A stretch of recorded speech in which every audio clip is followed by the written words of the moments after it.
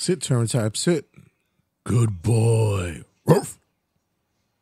5, 4, 3, 2, 1, 0. All engine running. Liftoff.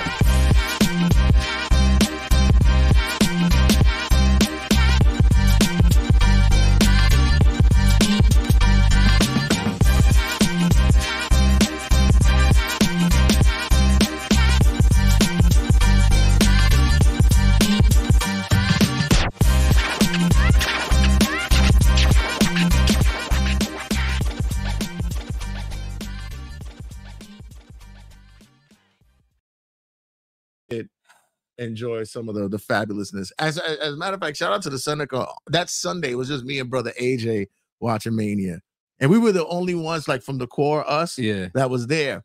But everybody else started pulling up that were casual fans, and was getting into the shit. You know, there was a little kid in the booth behind us. I was wondering how it was looking in there. Yo.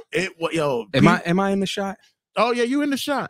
You in the shot. Let's go. Yeah, you in there, boy. But so the Seneca was lit on a Sunday after. Yeah, just us. It was just us chilling, getting hype. But as you guys know, the third announcers table on the in the building. Our boy Mark Bays and of course Wrestling Reem, straight out of Philly. Mr. Los's voice got it back just in time because it seems as though that there might be Mike. There is some debts to pay for this. But before we get into that, Mark, let's take it away. Let's take it away.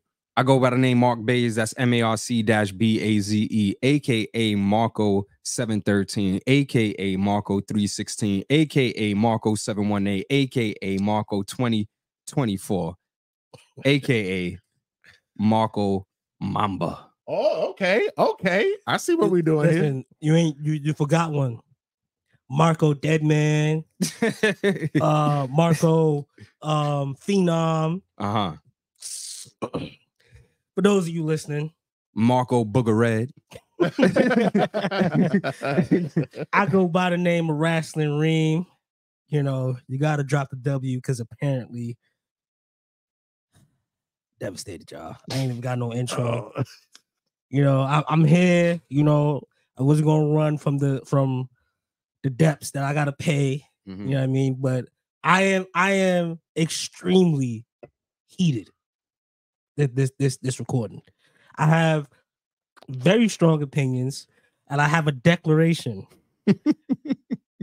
I am the heel with the opinion made of steel, but today it's standing on business. I'm making sure today he's the face who's lost faith. Nah. I ain't lose faith. I ain't lose faith. Let's get into it. I'm ready. Let's get into it. And of course, I'm Mr. Ear to the Mat, the King of Talk Style, as always, the Cheap Thrill and the Red Reddington of Wrestling, Jay the Red Santa. You guys already know that shit. So, what is it that what was supposed to happen at Mania? Oh, we gonna get it. We gonna drag. You know how Reem like to slow burn it. Oh, okay. You know, we gonna drag. I'm Wrestling Reem today. we're gonna drag it out today. Okay. Yo. Okay. Oh, okay. I even got a concoction poured up. Oh, I got the concoction in a discreet bottle. Nice. I am Wrestling Reem today. Okay. All right. So, in the spirit, in the flesh. So I think, Red, you know how they did that John Cena prank call? Yes. Where the John Cena music was just... It kept running. Wow. Yeah. Let's just have Cody Rhodes music queued up on both turntables. Take the extra vinyl back to the van. Take the extra vinyl back to the van. Okay. Both turntables, we could change the BPM if we want a variation. Okay. We could change the BPM. Okay. Okay. We could go to 180. We could go to 99. Okay. We can do that. But I just need this queued up. I need it. The same way you want a Stone Cold's glass, we just gonna cue this. Yo. Randomly. I swear. Okay. This is like, the way Mania ended, I swear, bro. Like, you could not have, if you wanted to, like, bro, I wish I would have saw my face. the minute I saw all the shenanigans. Like, I knew John Cena was coming out, but hearing Undertaker come out and then hearing the 3 on the 1-2, I was hearing the 3 I swear on the 1-2. Shouts out to Bree because she was there. Thank God she didn't record me. I was standing up, jacket off. It's like 14 degrees in the stadium. I'm like, yo, kick out. Yo, he didn't kick out. I immediately just sat down. Yeah, he almost sound like he just like when that moment when you knew that your best friend. It was Lil Reem. Bro, kick out. I sat down and we waited like there for about your pet is just dying and it's like, oh my God, just, come on, breathe one more time, man. Just now, breathe one more time. You know when people try to console you and they rub your back? Yeah. I never understood what that does, but I just felt my back being rubbed. I'm just there like, yo, let's get into the entrance music mood of the week. And like I said, it's on Tune Turntables. We are calling this, well, I believe Reem will call this the Republican National Anthem. Oh, but today he'll be singing it. Entrance music mood of the week. Adrenaline in my soul. No. Something Cody Rhodes. So do you think we should lead in with the song itself, and then I'll play the instrumental so then he could go into it on his own, or is that just the mood of the week? Night 1, WrestleMania started hot. It did, right? Night 1? Yeah, definitely. Let's just start hot. Let's get the instrumental. Y'all are disgusting. Let's get the instrumental. Y'all are disgusting. Let's get the instrumental. All right, you know what? Let's just go with it. You ready? You need the you want to lead him. You want to lead him in with the wrestling has one more than. Oh yeah, one I'll do that. I'll do that. I'll do that for you. Okay. You got the lyrics pulled up? I have the lyrics pulled up. Okay. Yes. All right. You ready? Okay. Cue it. Hold on, Bruce. I'm not singing the whole song. I'm not singing the whole song. We could all just do a whoa 2. The way that they do before they go to commercial. When we get at least get to the part, we give it all away to get it all. That part. Yeah. Ready? For sure. Okay. Bruce Levesque. Mm-hmm. Cue my music. Hold on. Wait. Wrestling has more than one royal family. Yes! It's the truth. This is disgusting. I'll be your pyro. I'm actually turning up his mic and lowering the music so we can hear him clearly. Adrenaline in the soul, every fight out of control. Do it all and get them on their feet. Crowd is here, about to blow, waiting for me to start the show. Out the curtain, the lights go up, I'm home. Whoa! My father said, what'd he say?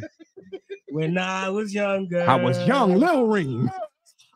Better man.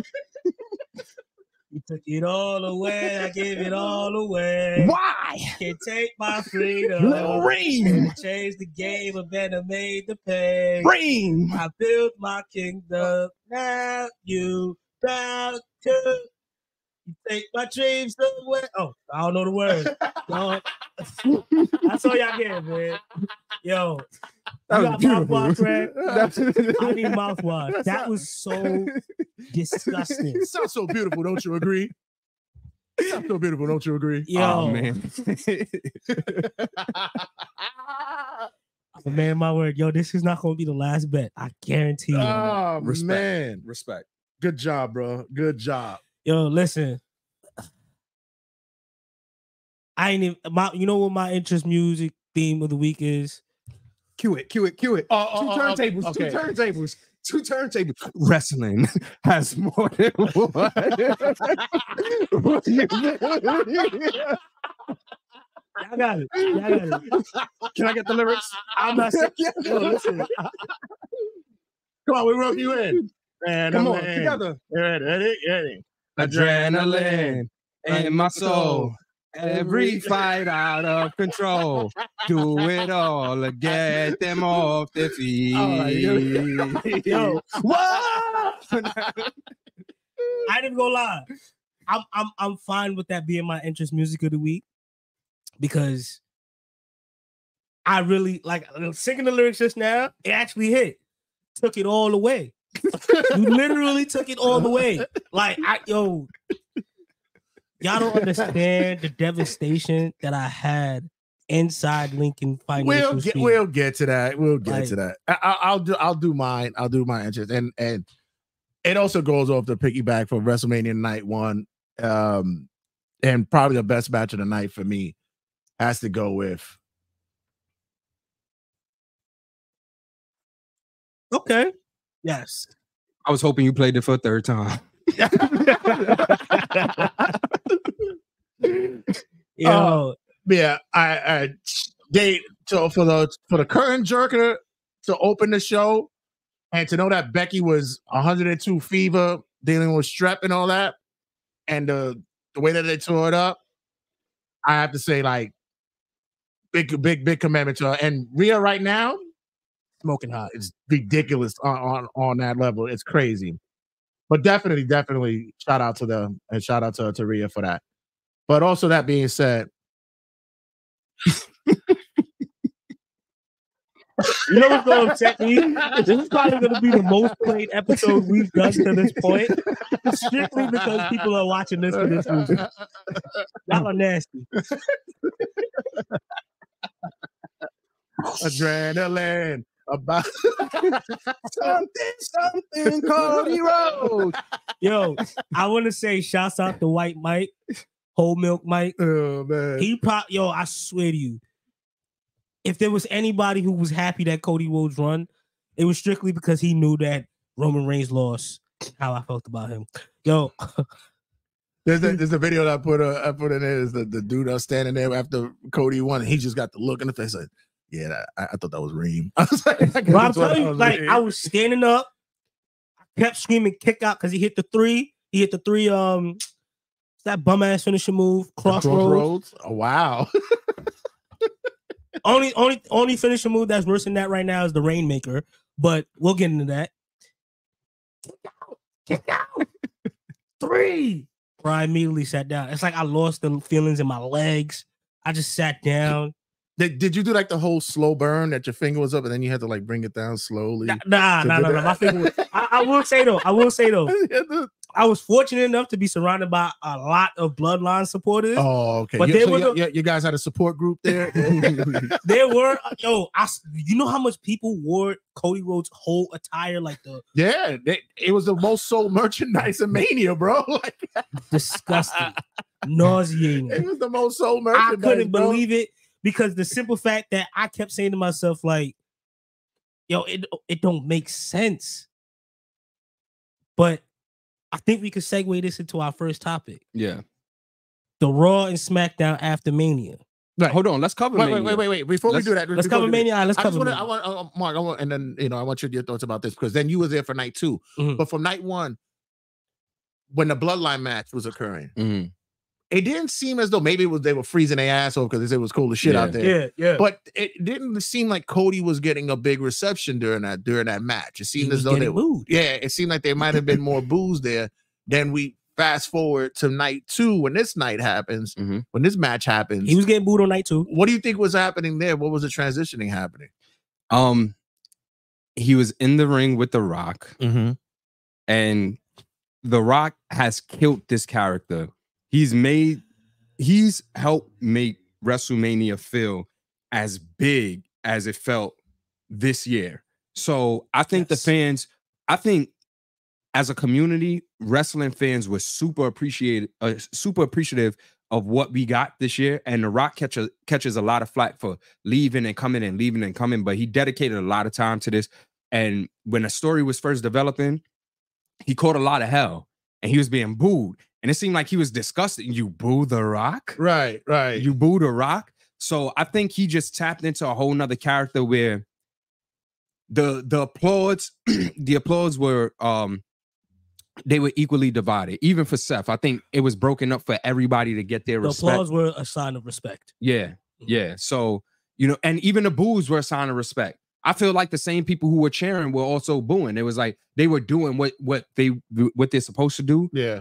But at the same time, it was an appreciation for pro wrestling. So, Reem, when you go there on night 2, when you're there live, what was the reception that you heard for Cody as on that night?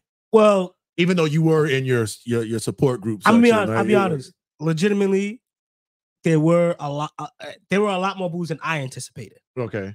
And I kind of chalked that up to Philly being Philly. But when the match started, it just felt like it was like 80% Cody Rhodes fans throughout the entire arena. Right. Which is anticipated. You know, you expect the face to have the majority support. And in Philly? Philly, yeah. But the minute The Rock came out, you felt like the air being sucked out because you saw like there was people chanted for Cena, right. But once Cena got taken out the equation, they were chanting for Austin, and they didn't get Austin. Okay, so let's got someone else. But let's do a brief synopsis. Let's do a rundown for night 1. So, like we just mentioned, like I mentioned earlier, to kick off, Rhea Ripley versus Becky Lynch. Your thoughts, Mark? I think it was a great kickoff match. Like, it started off hot. I was upset because the Seneca didn't have the freaking audio for the first 20 minutes, so I missed Coco Jones singing the national anthem. She looked beautiful, by the way, and I watched it back on playback. She sounded beautiful. It looked cold as shit out there. Like it was gray as a motherfucker on that TV. Like I felt that. Shit, it was cold in the Seneca. Yeah, like, it was cold in there. Nah, you didn't want motherfuckers to open the door. Like, yo, at all. Shout out to that back door in the Seneca, man. But Rhea Becky match, I think it was a great way to start off WrestleMania. The two ladies did an amazing job. Shout out to Becky for thugging it out, the fever, all of that. Them going out there, kicking off the show in the freaking cold, and them putting on an amazing opening match. Reem, that spot with the electric chair and that they went out of the ring and she fucking landed that shit and still had her up. Yeah. Fucking, that's insane. Yeah. That's insane. That was a match that I was like, I wasn't mad at either decision, whether Becky won or Rhea won. I was actually a little bit more surprised that Rhea won because I figured that, you know, if you were ever going to end a lengthy reign, WrestleMania would have been the night. Shouts out to Rhea. She is proven to be a trusted and legitimate champion. Now the question is, who's going to be that next one up to beat her? Yeah. I don't know if Becky didn't do it, then who are you saying, Charlotte? But the match that they put on was a great match. I think this actually helps the profile of Becky because it's like her flu game for her. Right. I heard people make that comparison as well. Yeah. But overall, I was kind of jaded because I wanted that night. I wanted that match, either that one or the Jade, Bianca, Naomi match to be on night 2, so I could see that in person. But that was a good match. Next up, we have the before that. Sorry, Rhea's entrance was phenomenal. I'm not even into the heavy metal. I didn't really like her song like that. Really? I've come around to it, and then I think Mania always takes the entrance and the music to another level. Like I start to appreciate it more. I didn't appreciate Bianca Belair's music until she performed with the band, and I didn't appreciate Rhea's music until maybe like, you know, last year. She walks out, she starts singing her music, but it was cool to see. Shit, I thought it was her singing when the fucking song That's came what I'm out. saying. I thought it was is that how that band typically dress? Yeah, that's how they look. Because dude looked like Rhea Ripley. I was like, what the hell? Confused me. But yeah, I love to see the women get in the same spotlight that the men are getting. I'm not looking at these like women's matches. I'm looking at them as just phenomenal matches. They're doing things that the guys are doing. Do you think that if you had to book next year early, do you think that there are competitors out there who can main event or have that last slot, if you will, on the card right now?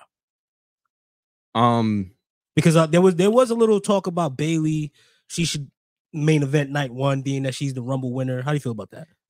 I don't know yet. I don't know. If anything, it'll probably be Bianca, Rhea, something like that, like something to that magnitude. But I have to think on that and come back to it. So just a heads up, opening up a show being the curtain jerker is not a bad thing. It's actually one of the prestigious positions besides main eventing on the card, because you set the tempo, you set the pace of the show. So now you light up the night as the first match. Now you walk through that curtain and you tell everybody else, beat that. Yeah, beat that. That cash in. Yeah. So yeah, we'll get to that. So so then we get the 6-man tag, the 6-man tag team match for the WWE unified tag titles, which we found that they were able to split them. You guys know who already won them. By the way, that was my prediction. It was crazy that I actually fucking came true.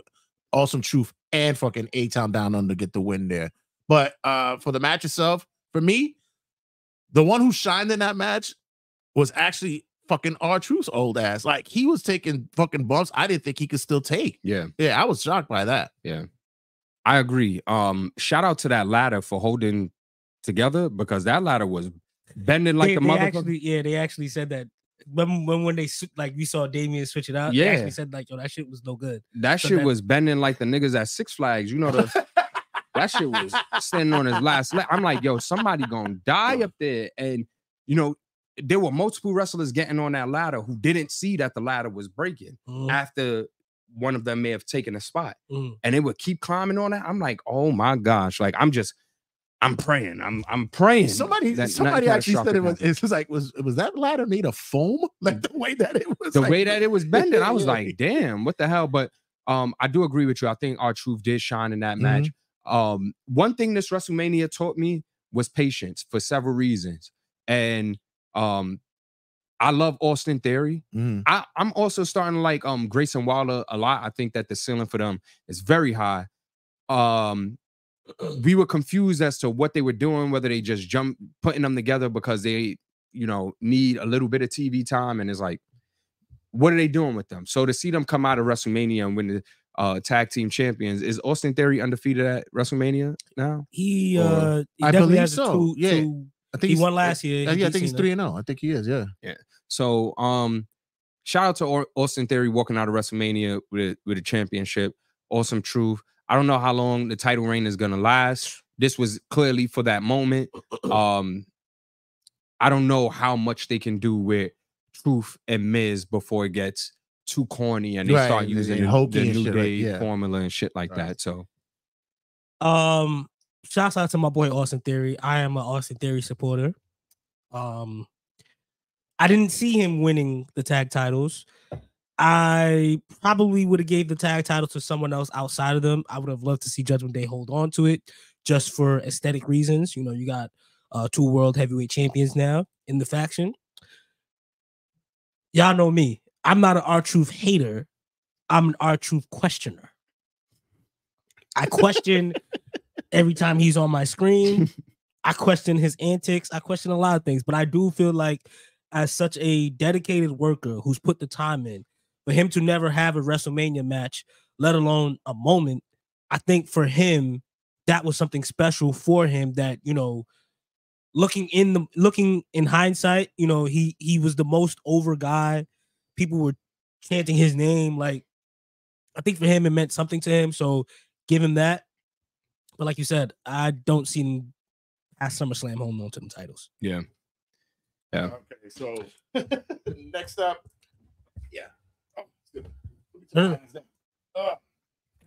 Next up on the card, this was probably the match that I was like, maybe, just maybe this would have been a bathroom break match. We had LWO versus Legado del Fantasma. I think I actually went to the bar and got something to drink during this match, but I ended up watching it later on, and I was like, "Oh shit, it wasn't that bad." Yeah. Your thoughts? I mean, it was a great match.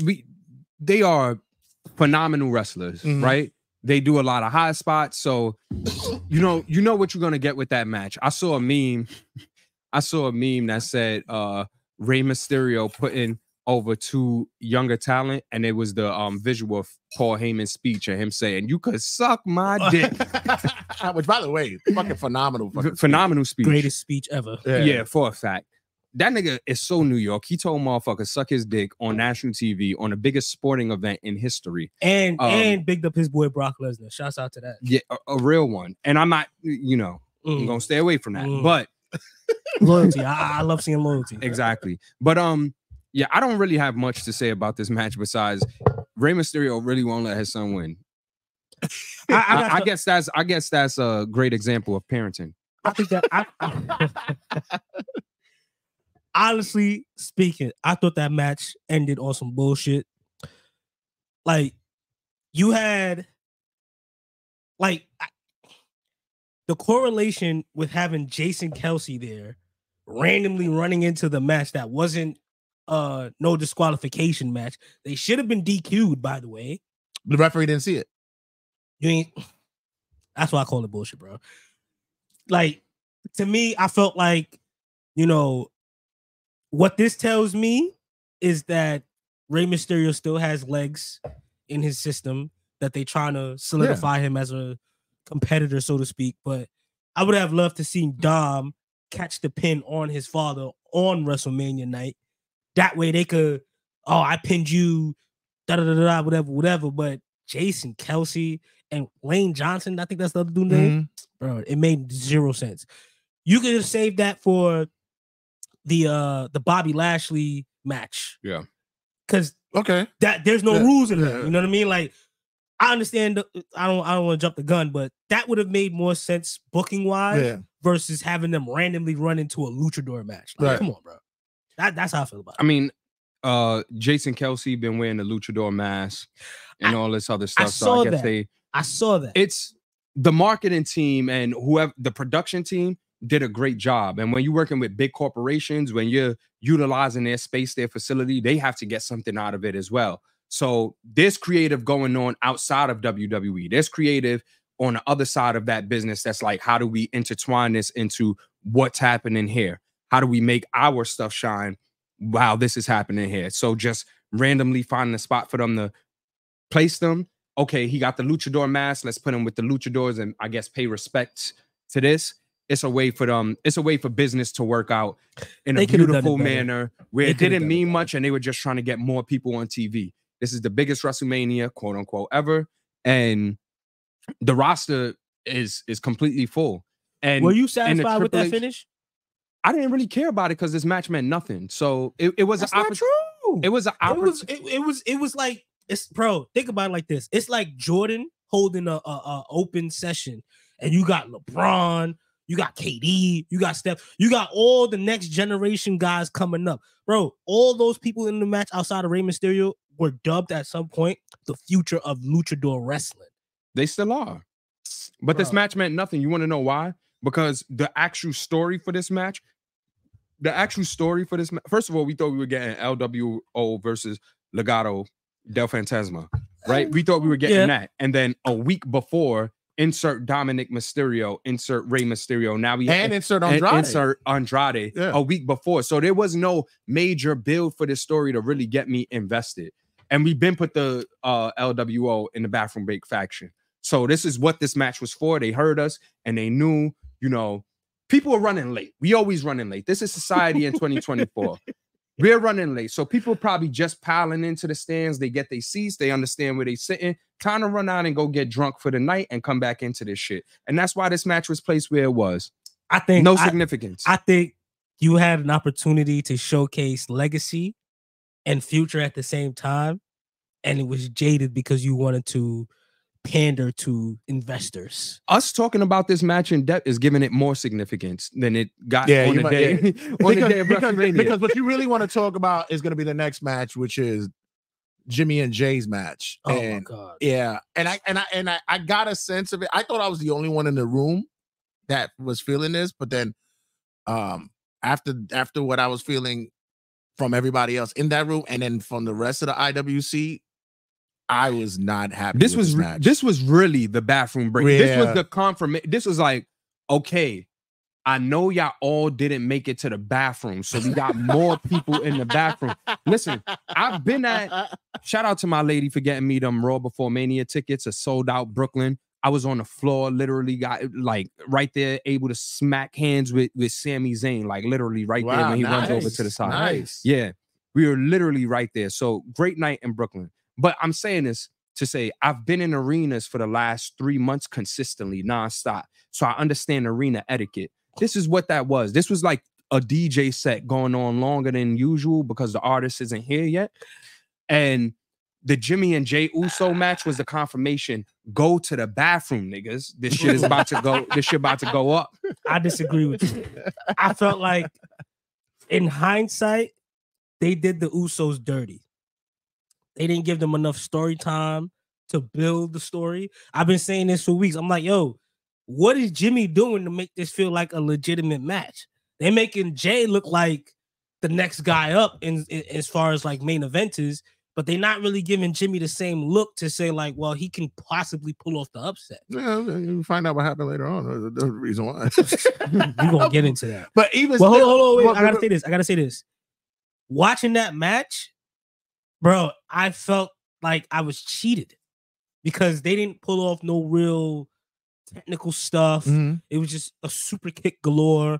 Very AEW. It was very AEW. I don't know if y'all very AEW. y'all fuck with Meltzer, Dave Meltzer, and the rating systems. I'm pretty sure Red know what I'm talking about with the rating system. Oh, I know Meltzer very well. He gave it 3/4 of a star.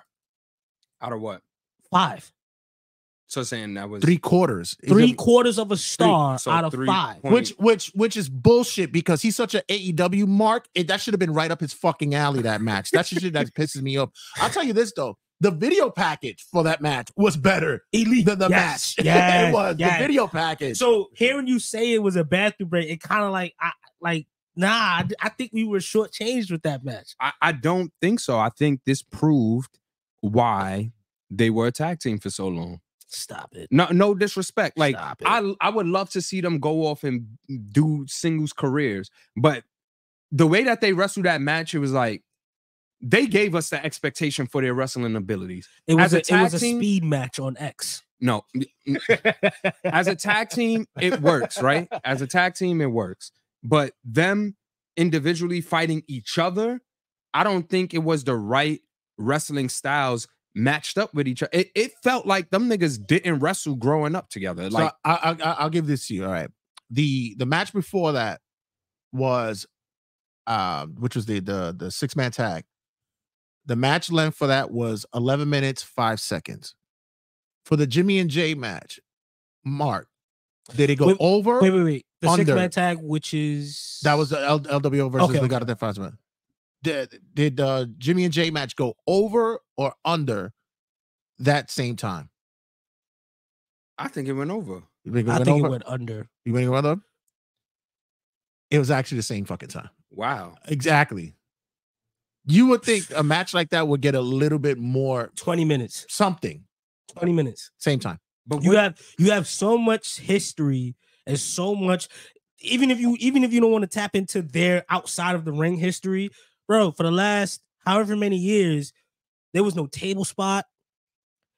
You know, it felt like they were mimicking other move sets instead of there was no uniqueness to the match. What is their move set? This is their move set. I don't even see them niggas lock up. That's why I don't even see them niggas lock up. I don't see a nigga drop down to a knee, go behind him, get him in a German suplex position, headlock. I don't see none of the fancy technical shit that you're looking for, and that's not in their repertoire. They are a tag team. They are twins. They are tag teams now, then, now, forever together. They're a tag team. Bro, that's it. Pure bullshit.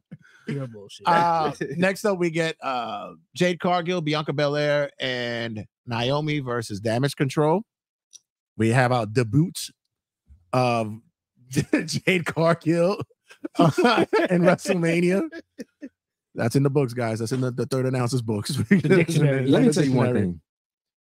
Those are some beautiful black women up there. Yes. Oh, no argument here. Beautiful.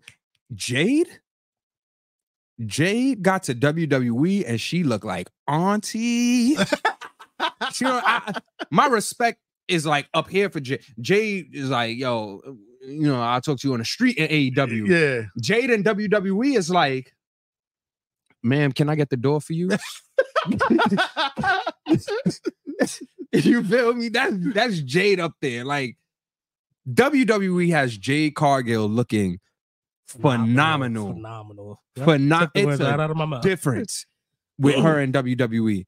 The match itself, I threw the Kabuki Warriors and Damage Control, except for Dakota Kai, in the bathroom break, in the stalls. I threw them in there. I don't like the way they punch. I don't like the way they hit. I don't like the way that they run down to the fucking ring. Oh, I got it out for Io Sky too. All that random ass yelling she was doing. But nothing much to say about this. I do feel like the black woman, them, I feel like they were getting a lot of Jamaican too, by the way. Yeah. I feel like they were getting a lot of attention from the media, right? And rightfully so. I did feel a little bad for Damage Control because it was like, oh, and 3 black women, and they are in the ring with 2 Asian and 1 Pacific Islander. Yeah, New Zealand. But it's not even about that, yeah. It's not even about the nationality. They're in the ring with 3 other women who are responsible for pretty much holding down the women's division over the last year as well, before Jade entered the picture. No matter what you like, right, what you feel about them, they're on this WrestleMania card for a reason. They played into a significant story. They're champions for a reason. No, they're not, because nobody's a tag team women's champ for a reason. Until my prediction of where we going with this and how we're going to revitalize the women's division. But I hold that, right? They were involved in a significant storyline that got us invested into this Bayley character. So I do want to shed light on Damage Control, and they were on the WrestleMania card. There's not much to say about this match. Yeah. Twice. There's not much to say about this match. I love to see the ladies come out there. I love to see them, on the WrestleMania card. And Jade Cargill, Bianca Belair, Naomi, and your girl Naomi. Yes. So they look phenomenal. I'll say this, right? WWE has so many lightning bolts in a bottle, and one of them is Jade Cargill. Now, what they're gonna do is position Jade to look like this unstoppable force. Like, for me, the match that she put on in WrestleMania protected her in a sense of she's not like she may not be as technically sound as a Bayley or a Charlotte Flair, but when people watch her and people tune into her and people see her come into the ring, they pay attention. Shouts out to Triple H. He's done a tremendous job of putting her in a position to look like her physique matches how she's being presented, if that makes sense. Yeah, for sure. For me, I saw the match and I said to myself, well, it could have went on a little longer because the Kabuki Warriors are technically sound enough to put over whoever they're going up against. Dakota Kai as well. I felt like, to me, didn't they say Asuka fractured her leg or some shit like that? I thought she was. She has I think she does. She's working on an ankle injury. Yes, it was an ankle. Yeah. But for me, I felt like if there was any of a time to showcase women's wrestling, it would have been that match. And to me, I think it was just more of an appeal versus an actual match that took place. Well, at the same time, you got to take in consideration that she's still, and I'm speaking of Jade, she's still getting used to the WWE formula of how they wrestle. That is true. So this is why they're pairing her up now, because they got to get her into that flow of that kind of pacing, because you got to think about it. You just left the little leagues and now you're playing in the majors. But that's why I said, like, you could have showcased a little bit more of Bianca doing her thing. Yeah. You could have showcased Naomi doing her thing, and then kind of have Jade, not saying that she is this, but you could have had Jade play the role of Enforcer. No, I forgot his name. His name Big is Boss Man. No. Roar. Braun Strowman. Goldberg? There we go. Braun Strowman. Goldberg? No. Could have played the role of Braun Strowman where he looks good in spots. I was gonna say train, but I think to me that's gonna be her role for at least another month or so. Another year. Yeah, no, it's gonna be longer than that. Nah. Yeah, it's gonna be longer than that. We got into this. Here's what I'm saying. And I also have to say, shout out to Naomi when she left and was in TNA. She sharpened up her fucking skill set because she came back. She's a lot cleaner. She's a lot more. She runs the ropes better now. She looks a lot better. I have to give her kudos. Which is why I say that. All right, if you're saying Dakota is coming back from an injury, you cancel her out with Jade not being as WWE ready. You still have two on each side that can put on a show. Right. And I felt like that was my only takeaway from that match, where I felt like, oh, okay, like they're showcasing, they're not really getting it in. You know what I mean? So. This match also had no significant story. So it was like, these were the matches where you're part of the locker room. It's WrestleMania. Get on in with the celebration. Get on the card. Let's put you out there, get some TV time, get you a nice outfit, get you a nice entrance, and contribute to the allure and presentation of WrestleMania. Camps. We didn't even have a tag team champion match. So this was a 3-women tag team match. If it's WrestleMania and you want to say over the tag champs, why didn't they defend on WrestleMania? I think it was for what you just mentioned. They wanted to just show. It was a showcase. Yeah, it was a showcase, pretty much. Next up for the Intercontinental Championship, we have Gunther versus Sami Zayn. Phenomenal match. My only drawback from this match was literally Red's fault. Jay, why? What'd I do? Your bingo card had me rooting for a rope break. And the whole time, I swear to you, I'm like, yo, I'm going to see a Boston Crab from Gunther. He didn't even pull that off. I was happy that Sami Zayn pulled it off, but I swear to you, the whole time, I'm like, yo, when is he gonna? And it never happened. You just needed that rope break? I needed the rope break and Solo's interference, and that never happened. Shouts out to the winners, no shade.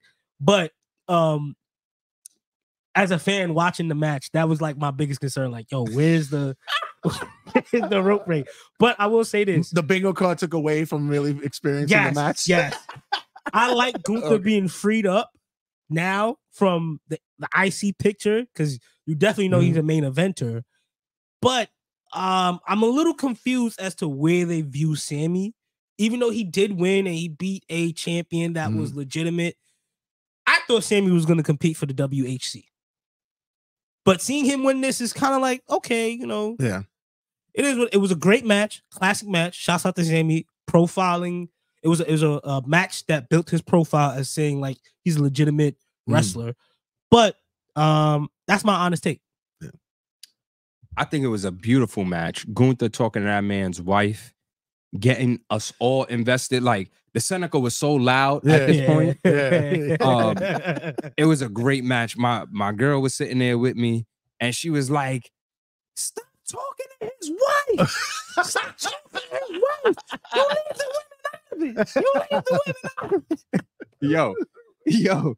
So to see that emotion coming out of a casual fan, it's like, damn. I'm glad that I get to sit here and be cool, because that's what I'm feeling. Exactly. And I'm not that fan. I watch wrestling, I enjoy it. I get my I get my energy up on the inside, pause. And no Diddy.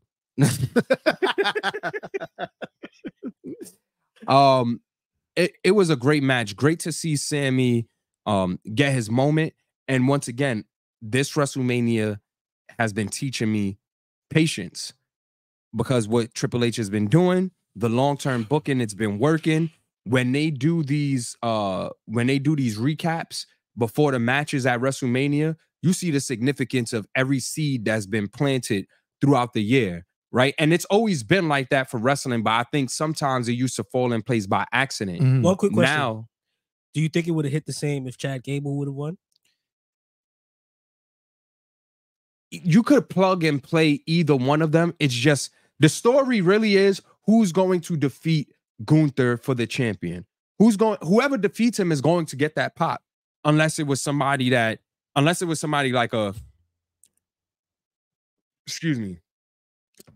like a Miz, who just, all right, we need to get the title. Put some respect on the Miz. He would have broke the record for the most title reigns as IC champion. Put some respect on the Miz, please. I think right now it's like people are too worried about what was going to be the outcome of the match. I'm looking at what's going to be the future of the title, because now it opens up the floor for such a competitive mid card. You get like I said, you get Sam, you get Chad, you got Jay. If he's, you get to that mix, you get Dominic, you get Ricochet. Now that whole mid card is open for it. So it's actually a good run from here out in the future. And lastly, we get to close it out on night one with the Bloodline versus Cody and Seth, which ran for 44 and 35 seconds, 44, and the majority of it was entrances. That shit. And just quickly, that advertisement during the whole match was fucking annoying. It was so distracting. That American Home Shield, around the barricade, very loud. It was very distracting. Loud. But your takes? We see the direction that WWE is going in. It's like taking a direction of actual sport juggernauts, where you have the ads around the court, and UFC does it, right? UFC does it. The NBA does it. Like that's what it looked like. It reminded me of the NBA. The Prime logo in the middle of the ring wasn't distracted because they did it exactly the way it wasn't colorful. It was just in black outline. Good, easy. I still think it should have been Slim Jim that got that. But well, once again, Slim Jim pulled out when shit got rough. So when we talking about loyalty, running back in, Logan Paul is literally here as a full-time wrestler. He is officially a full-time wrestler. He's not a part-timer. Yeah. Let's get this shit going. The Bloodline match with Cody and Seth, I was surprised that it went to 45 minutes. I was surprised that it went entrances included and all, because the entrances were amazing. The Rock entrance, walking through the fire. Literally, it was fire. I have a bone to pick with The Rock. Mama Rhodes! Man. I just have to take a moment of silence for that, because like the Mama Rhodes shit is so legendary. It's Mama Rhodes. But I have a bone to pick with The Rock. This motherfucker is really walking around here with a championship belt. As if he won it because Muhammad Ali gave him the blessing to use the moniker, the People's Champ. The belt is fire. 30 years ago. The belt is fire. I expect Red to have it in 3 months. The belt is fire. Amazon sells a toy. The belt is fire. Him walking to the ring with it as if he won it from somebody, just so that the Bloodline could look more aesthetically pleasing. Obviously, you care about the aesthetic of a belt, so anybody could go out there and buy a fucking belt and walk out there, even if they ain't champion. This nigga is not champion. He walked out to the ring with a Lifetime Achievement Award. They gave him a Lifetime Achievement Award. You're going to be mad when he defended in the match. And he's walking to the ring with the Andre the Giant Memorial Trophy. Stop it. It's what he's walking out to the ring with, flaunting it as if he won it just for the aesthetic. The belt is fire. It looks fire. But to flaunt, it's a real championship belt as if he won it from somebody. He ain't losing to nobody. Now, the only way to solidify this belt is if we actually put it into contention and start a People's Champion division. That's the only way. Here's what I will say about that match. Contrary to popular belief, I'm an honorary Oos. Like I told you before the match even started, I said I anticipate Cody Rhodes winning this match. Why? Because I felt like there was no way in hell they were going to have Cody Rhodes lose 2 nights in a row. So when I saw him win, yes, I was happy. I got to rub it in everybody's noses at the Seneca. I was the only person besides Sean. Shout out to Sean. And it was one other person. Forgive me if I can't remember your name. But in my core, I was just like, damn, Cody might do it night 2. Because he lost night 1. So I for me, it was that match did everything it needed to do. Yeah. From the nostalgia perspective of providing the opportunity to showcase The Rock, you had Rollins and Roman going up against each other for however much they did. Like it told a story that to me made sense for it to be the main event of that night. Yeah. I didn't even realize it was that long until it got pointed out statistically. Overall though, it was great seeing, that match play out how it did. I felt like there could have been a lot more done. there was a spot that, like, it's interesting to me though. Like when The Rock tells the referee, "Don't count out or your ass is fired." To me, I think that like that transformed the match into a no DQ match, right? Which kind of threw me off, but it made sense, I guess. But overall, I think that from a historical perspective, that match hit all cylinders, and that's a match that will probably be replayed over and over again for years to come. Yeah. Shout out to The Rock for, obviously he took a 21-minute break in the middle of the match, but still to be in a match for that long, that man was bumping, selling, took a spear. He is giving like the best effort that you can possibly give. It's almost like he's back in his prime. And I think this WrestleMania run, low key, we talk about the GOAT, and a lot of times I see people put Stone Cold above The Rock because he didn't go to Hollywood. I see people put Shawn Michaels above The Rock. I see people put Ric Flair up there. I think The Rock in this run has turned in. Yeah, he restructured the conversation, and he might be the Jay-Z of wrestling. He solidified it with him giving this effort. He could have really half-assed this shit. I'm surprised you said that, being the Undertaker fan. Listen, I am the voice of reason. Yes, you are. And I'm not going to shit on The Rock, even though I felt the way about him inserting himself into the main event initially. However, this run right here solidified him as a GOAT. The way he got fans invested. Of course. There's so many people who are at WrestleMania, and yes, obviously it's trendy to be a wrestling fan right now. You could get nice t-shirts and it's a conversation starter. You could get t-shirts that everybody won't understand, right? But the way that he got Rock people, t-shirt on, bro, he got Meek Mill out there crying, "Get up, get up, right, get up." Meek Mill is out here, get up. I'm surprised he didn't perform, but you know, glad. So going into night 2, Reem was in the building, and I want your thoughts on this while I do that, because I have to take something quick. Drew McIntyre versus Seth Rollins. That whole match in a whole, to be there for it, because I know everything else was, when you get to the main event, is everything, but for that and what occurred during and after that match, what was like the feel going on at that time? So, can I ask this question before? Did you get there on time? I did. Okay. I was in the building at least by 6:30. Okay. All right. So here's what I will say, right?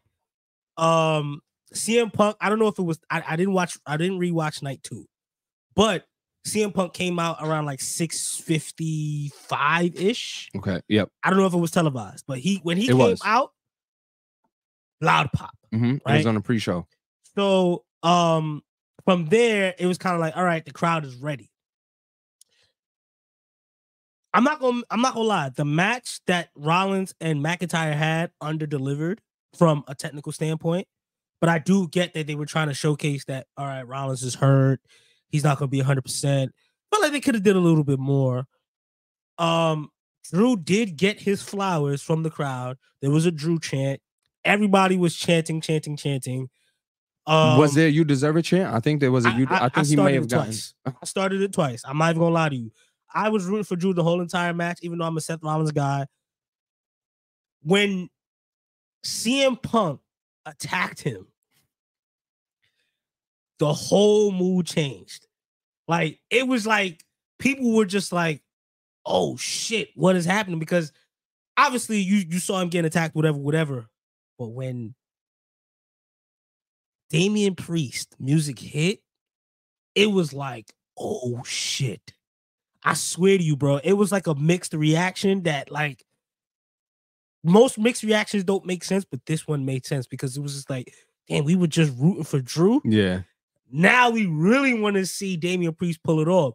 When Damian won, I swear all you heard was holy shit, because it literally like took away from Drew, and put the focus on Damian Priest, which to me, I remember saying to Bree, I was like, shouts out to my shorty. I remember saying to her, like, yo, did that just really fucking happen? And all she kept saying was, you see the pride of a man. He should have just went back to the locker room. He would have had his day. But no. And the whole time I'm just like, yeah, but what the fuck? I feel bad for Drew. Like I walked away feeling like, yo, I'm hyped because I fuck with Judgment Day. Mm-hmm. But that crowd, like, to me, that crowd saluted Damian Priest the same way that they saluted Drew McIntyre. Yeah. And CM Punk walked away as a legitimate babyface because he solidified that. Yeah. You know what I mean? So shouts out to that match. My last thought. I don't know what the ceiling is for Damian Priest as a world heavyweight champion is, but for that moment, I would put that number 2 behind Dolph Ziggler's cash-in. No, sorry, number 3. Because number 1 was Dolph Ziggler's cash-in. Number 2 is Seth. No, matter of fact, number 4. Dolph Ziggler's cash-in. I got a tie for Edge's cash-in. Because that was the first official one. Yes, and then Seth Rollins is there, and then you put, I like Big E's cash-in too. We might have to revisit that on another episode. Yeah. But overall, the crowd was fucking with it. They supported Damian Priest, and to me, I think that was the perfect way to segue into the new era, if you will. Yeah. For that match, I thought it was very interesting. I just feel like WWE was clicking on so many levels because you're right. Drew did get his flowers. He did. And it was enough time. 6 minutes was enough time for him to get flowers. 5 minutes was enough time for him to get flowers. Crazy. And receive it and feel it and be emotional. Like, I genuinely think he got his WrestleMania moment. I feel like he got it. With that time that they let breathe for him to celebrate, and then Damian Priest come out. Everybody who was there, even Seth, got their appreciation from the fans. Yeah, I was watching in the crib. The KRKs was on full blast, so that sound was, nigga, I was in the arena with y'all. And this is one thing that I have to watch my wrestling with the sound. If it's a WrestleMania, I have to hear it with the sound. I have to hear the commentators. I don't know how I'll ever be able to do a WrestleMania because I need the full televised production experience. You'll be able to do it because the crowd. No, I also know that like being around other wrestling fans is a different feeling, bro. Right? So not to cut you off, but there was a moment where I don't know if it got caught on TV, but they were chanting very loudly, "Turn the light off." Yeah, and then they turned it off, and then because it was once it got dark. Yo, I'm telling you, it was glaring in your eyes. I didn't get hit with the light, but I heard the sections and I saw the sections. Yeah, and it was legitimate. Like it was just literally just beaming on you. Right.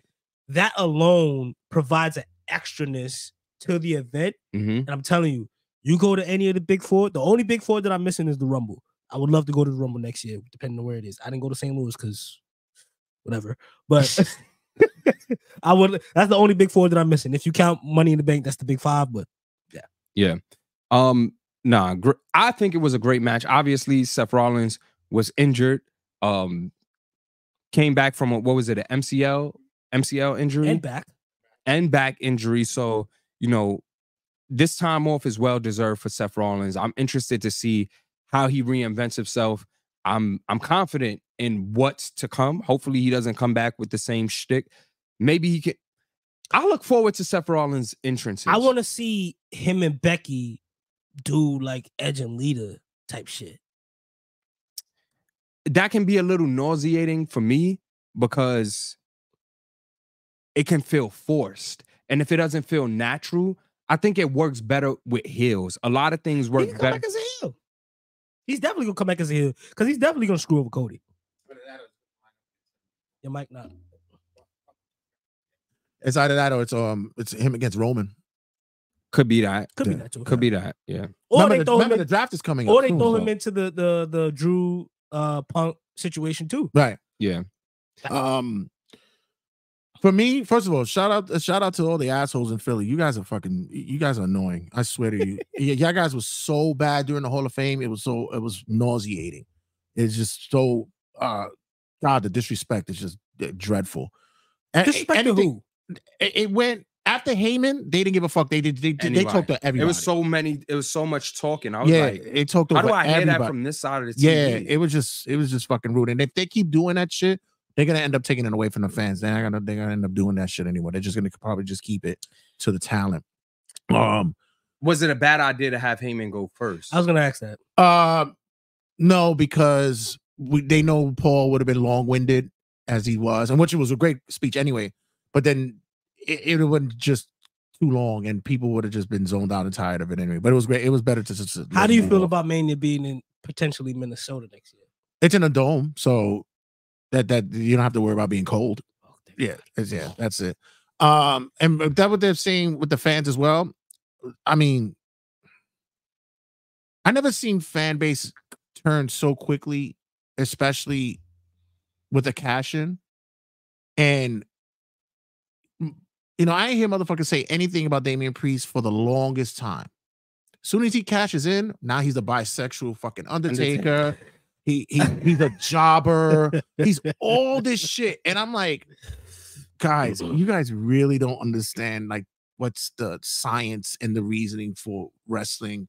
And when you get a title, it's a representation of your hard work, what you put in, the draw, what you can be able to do with it, what can be possible, what eyes you're gonna put to it. Now he was at the Yankee game the next fucking day. Aaron Judge. Yeah, I mean, he's probably gonna be the fucking godfather of the Puerto Rican Day Parade and shit. Like it's gonna be. That's what you got a guy who started in wrestling. He was almost 300 something pounds or more. He was 300 something pounds. Punishment Martinez. He cut the weight. He put the work in, and the higher ups there, they acknowledge that. They see that, and a lot of that time, it happens with all of them, with all of these guys. He's from New York. Yeah, he's a New York guy. He's from the Bronx. And Red is definitely showing his Puerto Rican side right now. But you know what? Yes, I am. But no, at the same time. Which, by the way, before we do that, let's just say the majority of the people who walked out champs and were winners that night were Latinos. Okay, let's just run it down quick. We got Damian Priest, right? Cody Rhodes, who's half Cuban. Get the fuck, yo. He's Cuban. No. He's Cuban. Stop it. You got Bailey. You got Bailey. I'll give you Bailey. You got Bailey, right? I'll give you Bailey. You got Rhea Ripley. What? She's mommy. Get the fuck out of here. And you got Sami Zayn. He's El Generico in Ring of Honor. So no. You tried it. Yo. All right, 3 out of 5 ain't bad. 3 out of 5 ain't bad. 3 out of 5 ain't bad. El Generico is 3 out of 5 ain't bad. No, but seriously, but it's not of that. I never seen such a quick backlash for anything. Oh, he's a jobber. Come on, guys. You guys are fucking what's crazy? The internet fans say shit for shock value. I don't think they actually believe that. Or know it, yeah. If you see the genuine response, I didn't get that response. Right. I think they were happy for Damian. Yeah, I think most people were happy for Damian Priest. I think niggas just need to get they jokes off. I'm not a fan of the extensions and the eyeliner, but I understand how the Boricuas and Dominicanos I will say but it's also the gimmick. He's also but they're expressive. I know some Puerto Rican straight men with extensions in their hair. I know that for sure. The stadium reaction was the same when Drew won, on the standpoint of obviously he's presented as a heel, but you're happy for either a new face or someone who legit deserves it, because he did get the "You Deserve It" chant. Yeah, I would have loved to have heard it, because like the biggest pop I've ever heard in my life was when Dolph crashed it. When I was there for that shit. I would love to. We got to put a little note. Yeah, we gotta. What was the best cash-ins? Yes.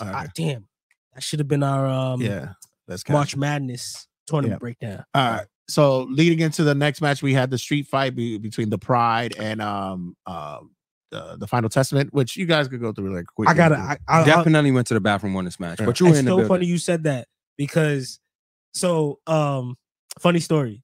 Where we were sitting, we saw signs that said that alcohol wasn't allowed, right? And I remember I was talking to my shorty Bree at the time, and I kept telling her, I'm like, yo, listen, we might have to sneak the beer in. But if I'm gonna go get beer, I want to at least be lit for the Roman match, right?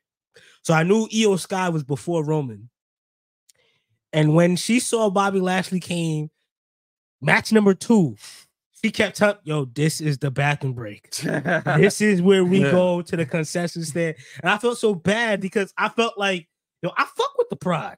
I fuck with the Street Profits. I fuck with Bobby Lashley. I'm not really a fan of B-Fab, but I swear, he laughing. But what wasn't this going against his thought when you brought Bobby to the bathroom? Yeah. Exactly. But here's the thing. That's why I was so conflicted, because I'm like, I'm about to fucking go to the bathroom on this. Like, we gonna wait. We ended up going to the bathroom on we missed the entire LA Night match. Fucking great match too. Was it? I missed the whole thing. I swear to you. We were walking around, but well, I'll just say this: the synopsis for the street fight. They were throwing them. Like I did get that sentiment from the kitchen. Throwing them. Those fucking kendo sticks. I believe Dawkins took one in the took a kendo like straight up, bang, right in the middle of the fucking head, like crazy. Like, yeah, they were throwing it. They were handling business. But I felt like that in hindsight, that shit could have been done better because, you know. But then you have Bully Ray pull up, he was the ref, and that made it. That didn't make no sense. It's in Philly, ECW. It's an ECW type match. It's a Philly match. Oh. Yeah, that's how do we market this and give this the best product possible? How do we make sense of us being in this city? You make Jason Kelsey the special guest referee. And I'll tell you another thing too. It ties into 2K24 because he's in the DLC next month. The Dudleys are in the DLC. You make Jason Kelsey the DLC. That satisfies everybody. Oh, please, the worst DLC. So how do you feel about the match?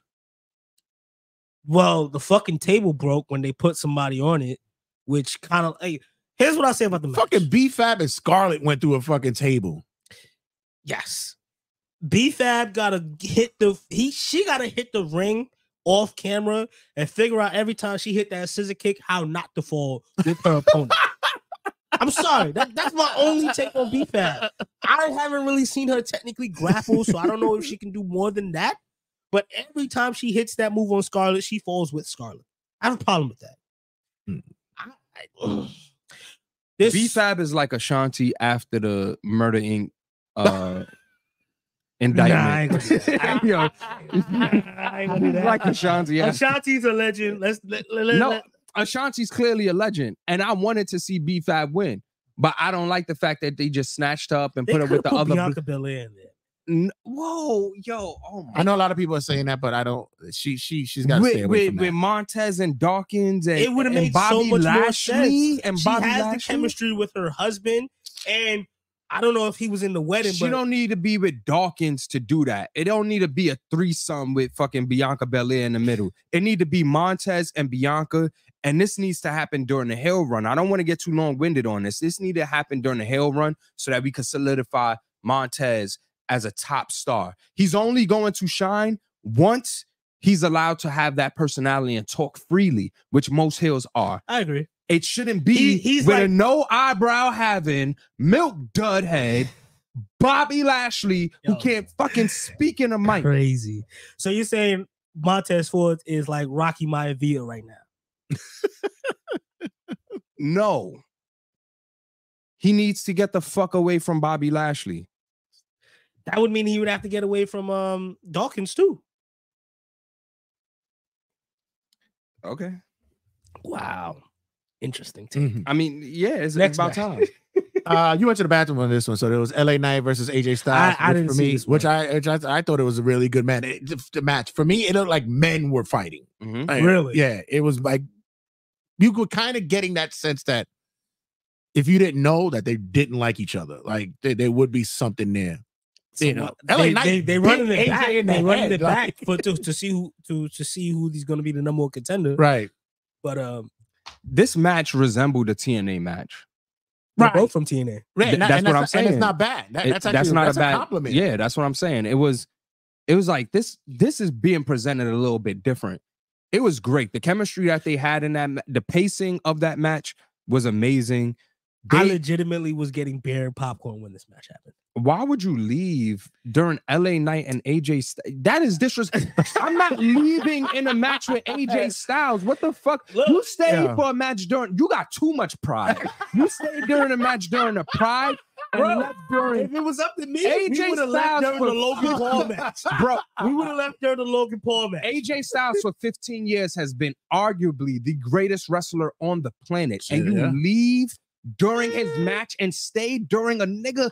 Bobby Lashley hurts the mic every time he speaks into it. Yo, and Mike aside, during his fucking match. Mike aside, from a heavyweight standpoint, Bobby Lashley delivers with whoever he's in the ring with. Are you like some type of recipient on Bobby Lashley's GI Bill? Like, what the fuck benefits are you getting from? I don't see why you hate Bobby Lashley. I don't hate him. I think he's a great superstar. I don't need him to talk or fuck up anybody else's momentum because they need him on TV. No, I agree with that. Bring MVP in and put him where? Next to Bobby? Yeah. No, they tried it already. That was and it doesn't Bobby work. Lashley. No, nigga, sit there. He needs to be a producer of matches for big men. Wow. He needs to sit the fuck down, bro. He's taking too much TV time. I respect Bobby, but I cannot deal with this nigga just not knowing how to play a fucking character on TV. So I can't deal with it. So speaking of, we get the triple threat for the United States Championship. We get Randy Orton, Kevin Owens, and Logan Paul. Amazing match. I'm surprised from the standpoint of I thought either Randy or Kevin would have won, but I've been the biggest Logan Paul supporter on this platform, you know, since the very beginning. Honestly, since I saw him step foot in the ring, I shook my finger and I said, yo, that boy got something. I've been saying he's Edge. He's prime Edge. He's prime rated R Edge. No pun intended. I just realized what I did. But he's an extension of what that Edge character is in today's market. The only thing that's missing from him is a faction or at least a manager that can boost him up. They're kind of working with a faction because A-Town Down Under, they fucks with him. So they kind of time with they gotta pair them up more for it to feel legitimately. Yeah. But the only thing with me is that I don't understand why he keeps having these YouTubers in the prime suit take bumps.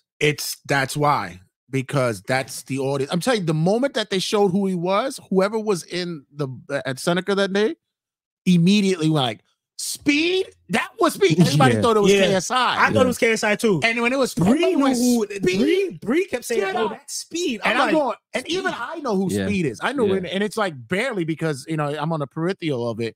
But I was like, "Oh, that shit is fucking hilarious." Yeah. But that's why, because of that's the reaction you get. Yeah, that's how they bring so many eyes to us when they start going on a impression run. When they're like, "Oh, we got this many eyes." Look at the people that they bringing in.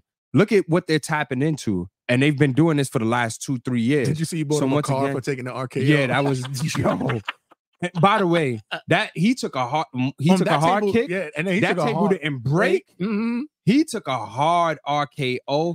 And I think Randy did that on purpose because Speed is one of them LaMelo Ball niggas, right? When you get them on TV and you give them a mic, they don't know what the fuck they gonna say. They go extra. And it's like, you're not understanding my business and you're fucking up the look for this. This is my prediction. Maybe they do fuck with Speed, but the amount of cursing he was doing in that moment when he was speaking to Randy Orton is like, yo, like, chill. Here's what I will say. I don't know if it got caught on camera, but the amount of hydration drinks that got shouted out as a counter to Prime. Yo, bro, I wrote it down. They shouted out water, Coca-Cola, Pepsi, Gatorade. Hold on, wait. I gotta see if I got it. I wrote it down. I swear to you.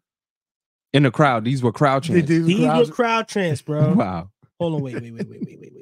I do. Like I said, I do have to say that that sense of what Randy did, it reminds me of what Piper did to Mr. T years ago. Yeah. That he really didn't like him. Mm-hmm. And when they did WrestleMania 2, when they went to fight, it was supposed to be staged. Fucking Piper was really throwing shit out of him. He was throwing, he was for real with it. Because Speed cursed, he said fuck like 4 times, and the camera's right there. So my sense is like, I would curse too if I know I'm about to get put threw an RKO on the table. Okay, I respect that. But you got to hype yourself. I hype myself up to make sure I eat this. I respect that. Because Speed, he can't be no taller than me. Yeah, you feel me? Yeah. He is annoying as fuck. So it was. I respect what he does in the streaming world, but as far as his personality, it's annoying to me. It's over the top.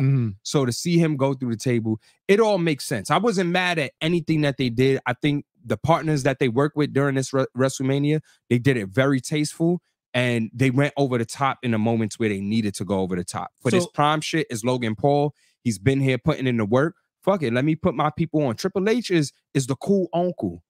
Bring the weed to the table. Bring the niggas to the cookout. Here's the chance. Gatorade.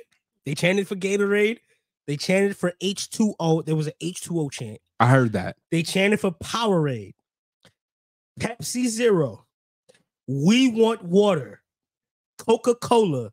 And the honorable mentions, turn the lights off and we can't see shit. That was for the lights. Wow. But all that took place during the Logan Paul match. No. Great match. It was a great match, though. Shout out to I didn't think that he was going to retain. I thought this was going to be Randy's moment. And when he retained, that confirmed to me that they trust Logan Paul. And he is going to be a major player in this in this Paul Levesque era. Logan Paul Levesque era. Which just quickly, there was a lot of love being showed to Paul Levesque, especially during Paul Heyman's speech when he says he's a Paul Levesque guy. That was major. And that was touching. Very touching. At the same time, it makes me nervous. It does. Yeah. Why? Because it's making me feel as though that they're trying to protect him in case they're going to come after him. In case with the shit with the investigation with Vince. If they find out that he knew stuff and he's hiding things. Because even when Stephanie opened up the show, I was like, oh, that's interesting. Yeah, that threw me off. I was like, oh. The crowd, I'm never gonna lie, the crowd reaction was super mixed. Yeah, it was like, super mixed. Okay. Like nobody knew whether the chair, right? They thought it was a troll. They were like, oh shit. Yeah, so it's kind of making me worry, and it's seen as though like how, especially with how what happened later on in that night, what was what the announcement that came, I was just like, oh, please don't fuck this up, please, just. Yeah, I hope you're in a good space. I hope we're in a good space. But yeah, so leading up to the next match, we get Bayley versus Io Sky for the SmackDown Women's Championship. Underdelivered. I don't know what the fuck is up with the Japanese women in WWE. They got to pull their acting together. They got to pull their personalities together, because I love Io. I love her music. I think Io's a great talent, yes. She's number 5 behind whoever you consider the current 4 horsewomen. She's so little, but yeah, she can work. She can work. Yeah. I love Io. I don't like the acting that it just seems like too much. Let me ask you her entire walk to the ring, she was like, huh? From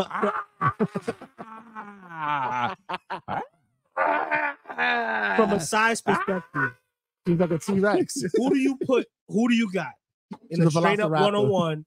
Alexa Bliss or Io Sky? Io Sky. Yeah. Io Sky. There's no.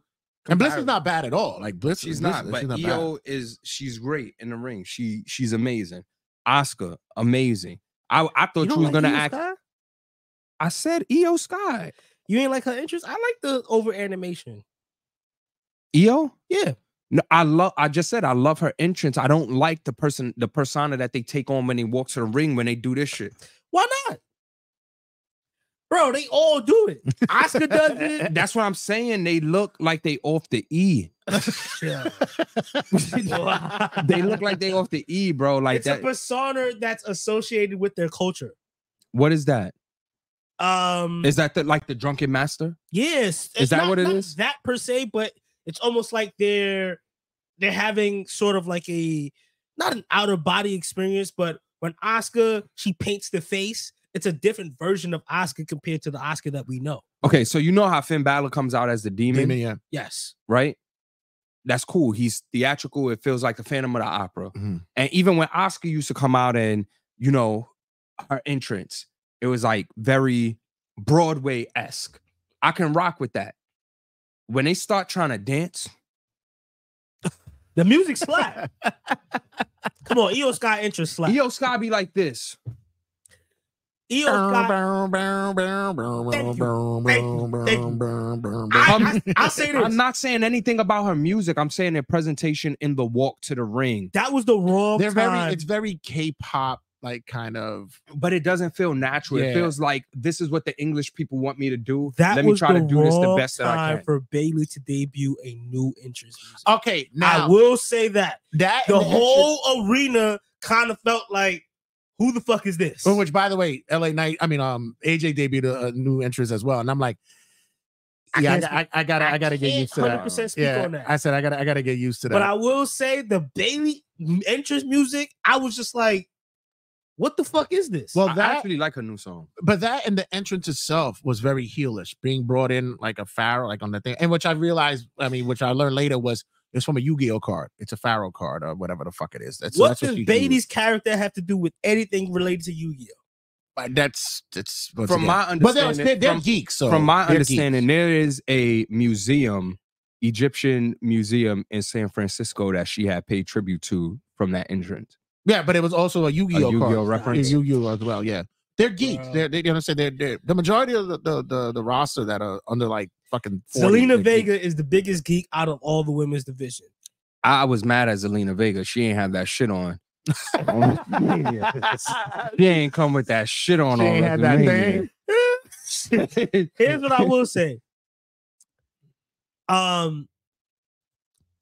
Bayley beating Io made sense, but I don't see Bayley having a lengthy title run just because of her positioning in the current women's division. As far as like, all right, we know who they are as far as being the 4 horsewomen and stuff. She's meant to put on the next generation. Mm-hmm. Do I see Tiffy beating her? Do I see Jade beating her? But Naomi, definitely not. I do believe that if you're going to debut a new entrance music, it kind of like, here's how I see new entrance music. If you give someone a new entrance music, that's someone that you trust for at least the next 6 months. I don't see Bayley's title reign lasting that long. I would have given new entrance music, but I would have did it on SmackDown. Right, I would have did it on, but that's when I caught the entrance music, because low key, I didn't know that she had the new entrance music for WrestleMania until I watched it back. I thought it came during SmackDown. I was like, oh, this is a new rendition to this shit. I fuck with it. But I didn't notice that it was there for WrestleMania until I think yesterday. So, yeah. And then we'll go to the closing match, which is the main event match, which is the Bloodline Rules match between Roman Reigns and has more than one royal family. Come on, Ring. One more time for the one time. One more time for the one time. No. One more time for the one time. Come on. You got the one. If you're watching the episode, run it back. That's all you're going to get. Adrenaline in my soul. Something, Cody Rhodes. Do it all to get them off their feet. He's a Cody Rhodes. So, this match for me in the whole had everything that I pretty much thought was going to happen. Everybody pretty much knew that we were going to get the surprises. The only one that we didn't think we thought we were going to get, we didn't get. Apparently, the money didn't match right for him, but we still got a great appearance for that. Just going through the match just quickly because we got to start tying everything up. The first entrance when Solo comes in, when Jimmy comes in, Jimmy and Jay actually made up for what they did the night before during their running for me.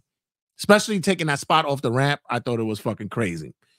Who was the biggest, what was the biggest, Mark, what was the biggest moment for you during that match? I'm be honest, the biggest moment was Roman's entrance. Okay. That entrance was phenomenal. And when I saw Roman walk into the ring, it was a sad moment for me. I was like, damn, this is an end of an era. And I did say, as he was walking to the ring, thank you, Roman. I saluted him. I acknowledge the tribal treat, the tribal treat.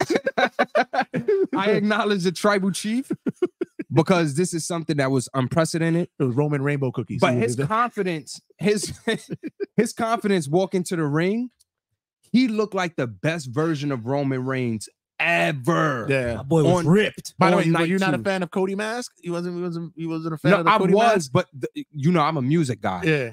So the live versions, the violins, the drums, all of that shit, and for it to be so loud and grand as it was a moment I was like, damn, I kind of don't want this nigga to lose right now. I don't want him to lose because he was like 99% of what we wanted him to be. This WrestleMania walkout right here, he looked like the best version of Roman Reigns. His shit talking in the match, it was great. Was phenomenal. The best part for me was when Cody pulls out the table and everybody cheers for it. Roman hits him with the drive-by, takes the table, puts it right back on the ring. Yep. I loved it. It's Bloodline Rules, but it's on my time. It's on my time. But when he hit Cody, he was like, I knew I wasn't winning with that shit.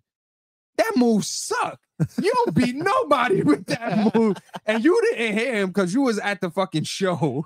But when he said that shit, I was crying. He says, I do this all day. Yo. This is what I do. I do this all day. The confidence that man had is like, yo, this is what we were waiting for the entire time. And he killed this tribal chief character for the last 3 to 4 years. 4.5. 4.5, whatever, bro. But the presentation of him at WrestleMania, he didn't wait for the beat to drop. He just walked out in the midst of the wind up. And I don't know, it was emotional. I think I'm not going to wait for a rebuttal. I'm going to say everything I got to say now. This main event was everything that a wrestling fan could dream of.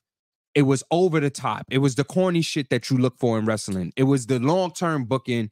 It was everything. Technical. The Shield reference. The Shield reference. They wrestled 20 minutes before any shenanigans even took place. So I was very grateful for that. Cody getting his moment. Obviously, the callback to Bret Hart winning and everybody hoisting up Bret Hart. It was something nostalgic about that. I don't know what the fuck they on in that writing room, but they are cooking in WWE right now, and I hope it doesn't stop with just WrestleMania. Obviously, we gonna, talk a little bit briefly about the direction after Mania, but I wholeheartedly believe that this was the best WrestleMania main event, and people are questioning why the Undertaker? Why the Undertaker? The Rock was going by the final boss. I'll tell you 2 reasons why the Undertaker. And Reem, I hope you listen to me. I'll tell you 2 reasons why the Undertaker. The Rock was calling himself final boss. And if you think of the Undertaker, technically he is really the final boss. And if you think about the backstage politics, him being them doing the wrestling court and him being the judge of wrestling court, him coming here to set the record straight and make sure that this match goes off the way that it's supposed to and be even, split, and Cody Rhodes has a equal chance to win, and they just have an equal chance to fight it out like men. This made sense, even though we wanted Stone Cold. This was wrestling, WWE history, all encompassed into one. And if you're not a wrestling fan where you understand the specifics or where you can interpret things a certain way, maybe you won't get it. But I was super appreciative of this main event, and I felt treated, and I'm happy that everyone, the casuals, enjoyed this as well. I'm seeing a lot of people saying, you got me back into wrestling. Yeah. This got me back into wrestling. And it's a safe space now. Yeah. Shout out to my boy Hank Flanagan for Hank's Happy Hour, who always pulls up here. He messaged me. He says, although Stone Cold would have been the obvious choice, he says, it makes sense for Taker because there's only 2 people that Rock couldn't really son during his career. One was definitely Stone Cold. He got the win off of him after 3 WrestleMania matches. He was only 1-3 against Stone, or 1-2 against Stone Cold. And Undertaker, he couldn't do what he did with any of the Undertakers that would come out. So it made sense for that. Reem, I still see your pain. So let's just go through this so that we could start embarking into the new era of WWE.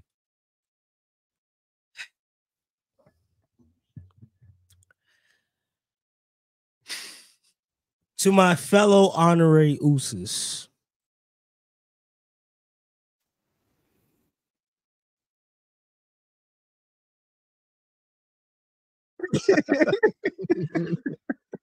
Listen. All right. I'll let you go. I want to say this, right? We knew that eventually at some point that the reign was going to come to an end.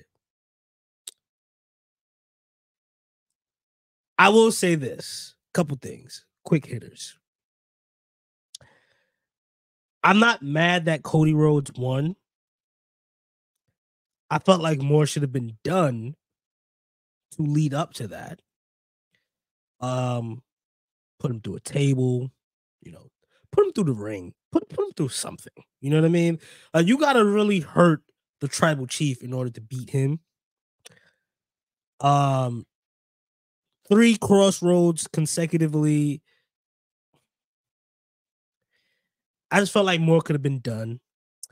As far as the Undertaker sticking his big nose in business that did not belong, I grew to accept that, the Undertaker was more of like a locker room leader for so many generations that it kind of made sense for him to be the one to help Cody win, to signify that Cody is the new generation locker room leader, however you want to take that. Cool. The match itself, I felt like 39 was better than 40 from a technical standpoint. I felt like there was more done in 39 than 40. Although I do get that they did wrestle the night before and, whatever the circumstances may be, I felt like 40 was just more of a microwave match versus a something that, you can watch back and say, oh my God, that delivered. Am I mad that Cody Rhodes won? Yes and no, because I saw the writings on the wall. Like I said, I'm on the record thinking that Cody was going to win night 1. What the fuck is this nigga talking about? What is he talking about? You want my honest opinion? Listen, I don't know what our time length is right now, but it's not good. It's not good. So let me segue into the next shit. You feel me? I just want to say this. So we transition. In any case of what would have happened at the end of that match, even if Roman won, I still would have said that match was fucking great. I still would have taken it. From what perspective? Because of the fact of what, like he mentioned before, of what they gave you. They gave you every element of what we love about professional wrestling. The surprises. What everybody knocked about professional wrestling. Not knowing really what can be the outcome. What can happen. You lost yourself for a minute and you actually were, that feeling of a kid for a moment. You didn't think about the insides of a wrestling or what could happen, what's going to occur. Seth Rollins taking his chair to the back. The throwback to the Shield reference. Roman making the decision whether to hit Cody with the chair or hit Roman with Rollins with the chair, knowing that 10 years ago he turned on them. There was so much storytelling there. It's where does the Undertaker fit into all? I just mentioned it. Undertaker is one of the guys. Once again, Stone Cold couldn't pay the money. He couldn't get the money he wanted to. But at the same time, Undertaker is one of the 2 guys in Rock's career that Rock couldn't bully. Stone Cold he couldn't bully, and he couldn't bully Undertaker. That's where it plays out. I would have rather Triple H himself come down. That would have been corny as shit. What? That would have been Triple H coming down to the ring, giving one final pedigree on the biggest WrestleMania night of all time. That would have been the nigga is Iron Man in real life. Like exactly. He's not coming out there to do any of that. Yeah. So let's go into the transition. Let's go to the new era. So let's just combine Raw and SmackDown together because it basically is the same. Yes. I think going in. What's your thoughts about going into Raw? We're going into the new era now. And let's just disregard the fucking 40-minute entrance, the promo between Rock and Cody. Yeah. Because, okay, we get it. It was commercial free. Rock was going to eat all that time. That's a nice belt you got there. Can I hold it? Can I hold that belt? And I'm like, this is getting, even the crowd was like, this is awkward. This is weird as fuck. It was super weird, but I feel like The Rock was being obsessive. It was like, I don't know where we go with Cody after this. Don't break my heart again. Like, obviously, you know, Cody is going to hold the championship not for 1,316 days. He'll hold the championship for at least a year. I'll say, right? I'm just gonna make all my points now. Obviously, there's some changes in the bloodline. You have Tama Tonga, who just debuted on SmackDown. You have Solo Sikoa. We don't know if he's considering himself the tribal chief or if the tribal chief actually made the call or if somebody else is the tribal chief. But when it comes to that word patience, we didn't really get much out of Jimmy and Jay, right? And now Jimmy has been ousted out of the bloodline, seemingly, right? So they're getting right into it. We're building for the next year. Roman Reigns is being set up for the biggest face run that we've probably ever seen in WWE history, because he's finally going to be what Vince McMahon wanted him to be, but it needs to happen strategically. It needs to happen fluidly, and we don't need to rush into it, because this man could go on to have another reign, not 1,300 and whatever days, but he can have like 4 more title reigns to where he's solidified as, you know, arguably the GOAT. The way he walked out there on WrestleMania, I'm like, I'm not ready to see Roman Reigns walk away. I'm not ready to see him be more of a part-timer than he is now. That's what I have for Cody Roman. Obviously, we're moving into the Paul Levesque era, and people seem to be embracing this as such. Back to patience when it comes to Bianca, Jade.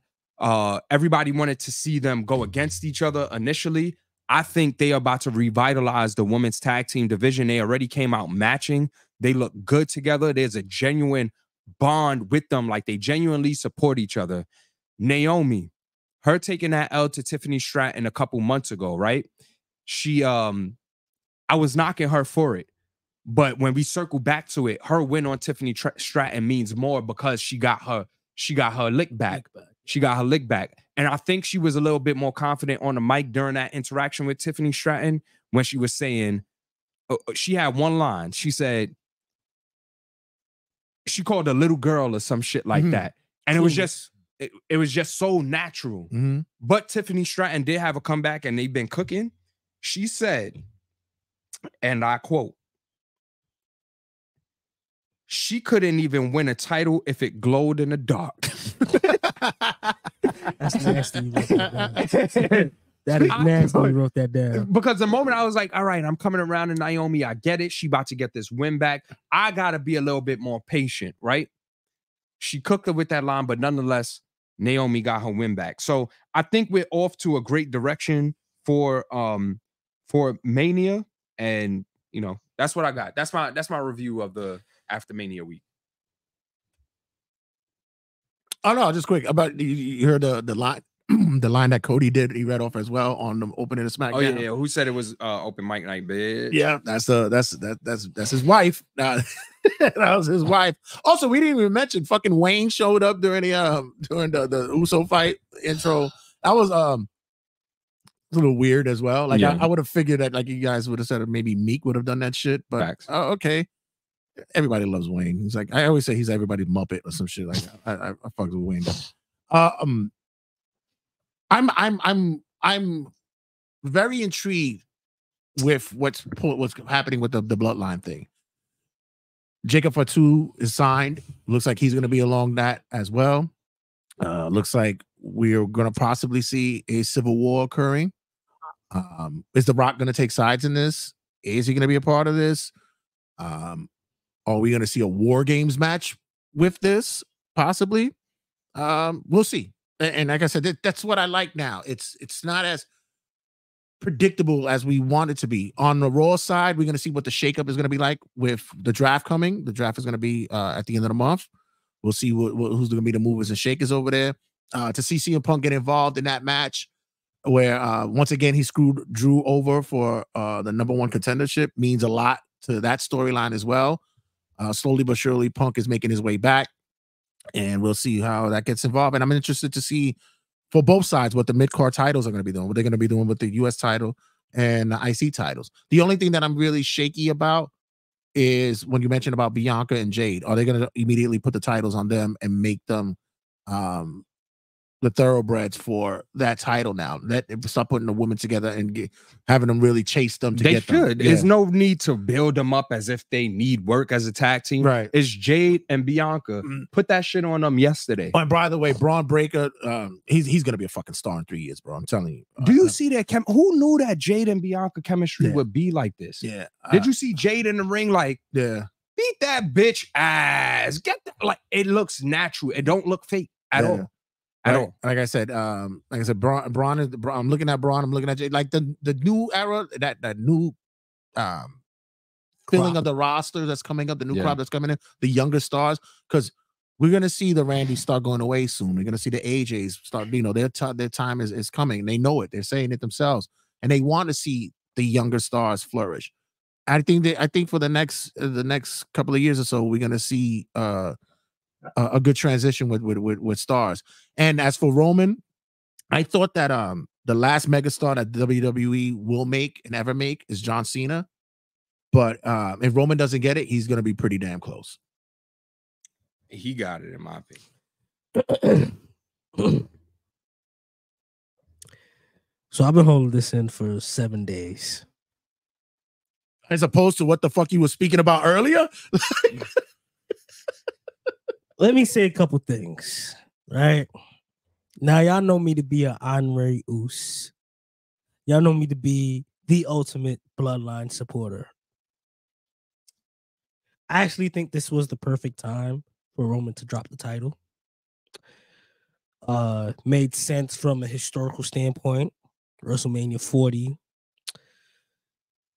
I did think niggas was dick eating running to the ring to celebrate with Cody Rhodes, but wow. Cody Rhodes' championship reign ends at SummerSlam. I don't know to who, but I know when. He is not walking out of SummerSlam with that title, whether that's a Money in the Bank cash-in, whether that's a clean pin.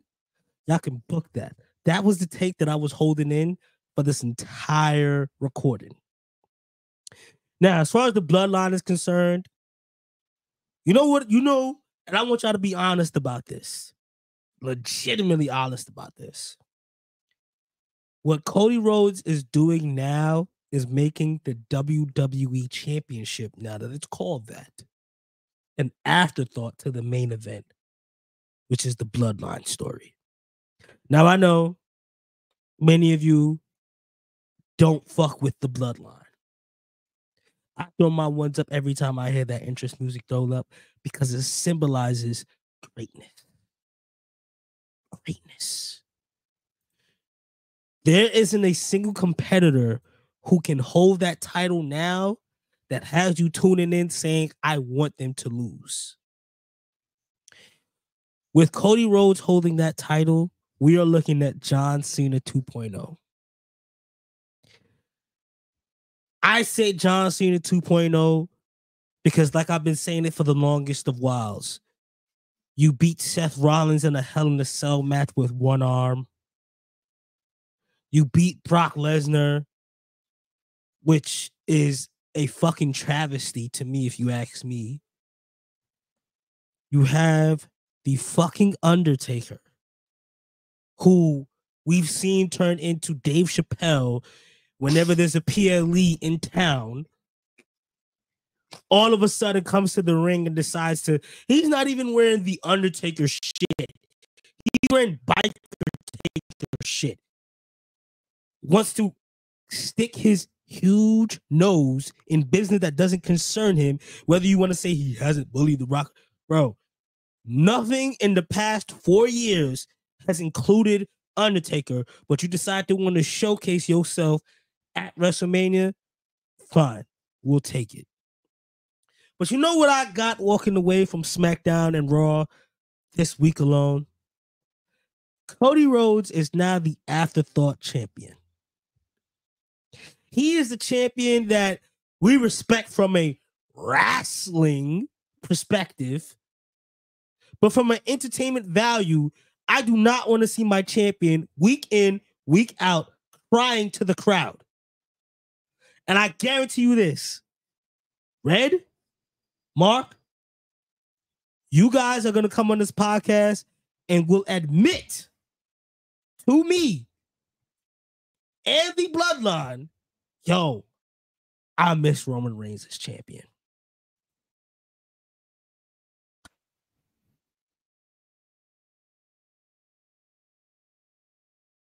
Nakamura entrance, because that's what this is. It is just a novelty act. It has no substance. It has no validity. I walked away from the Raw and the SmackDown, and I said to myself, you know what this new era symbolizes? New faces, new blood, new challenges.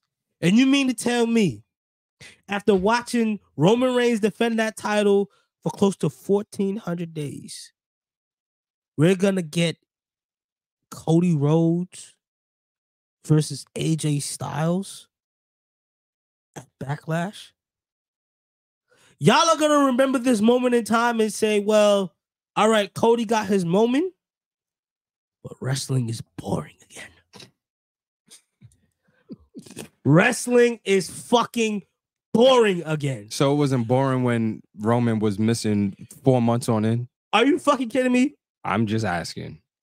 When Roman was champion, there was someone there that you wanted to see lose. There was someone there that you wanted to be there. Roman, someone who was not there. Roman has the equal time of TV that Brock did when Brock was champ, and everybody hated that. When shit. Roman comes back as a bigger face, and that's what's than gonna happen. The American Nightmare, which is going to happen. I don't know if he'll be a bigger face, but he will come back face. Yeah, he will come back as a bigger face because the bloodline storyline is what draws people to watch and see what happens next. I watched this SmackDown saying to myself, okay, yeah, there's 2 triple threat matches that are happening to see who's gonna beat Cody Rhodes. But what I walked away from that SmackDown saying is, damn, I can't wait to see what happens next between the bloodline. Now, I'm not saying that Roman should have won at WrestleMania 40. I think it was the perfect opportunity. It was number 40. It had significance. It meant something. In the grand scheme of things, when they replay it in years to come, it showcases the love and the support of the Rhodes family. So, who takes Reem to the ring? Is it me or you this week? We bring Reem. I'll say this last point. I just want to say this last point.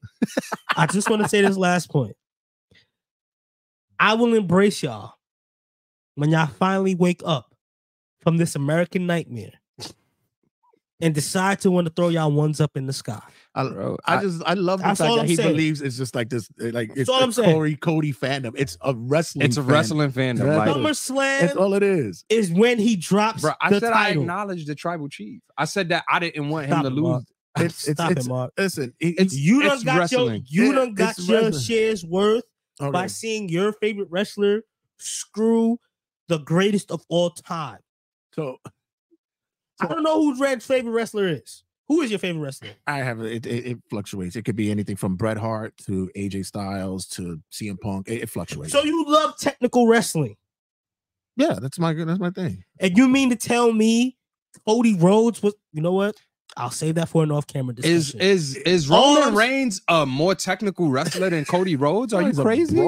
He's a bigger draw than Cody Rhodes will ever dream to be. outside of him competing with the Bloodline. Bathroom break faction. Let's just segue into the bathroom break faction. You know who I'm nominating for the bathroom break faction? Cody Rhodes. I don't want to see my champion crying every 14 seconds.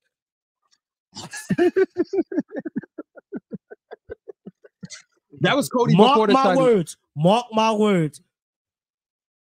Red, Mark, you guys are going to come on this podcast and you guys are going to say, yo, you know what, Reem?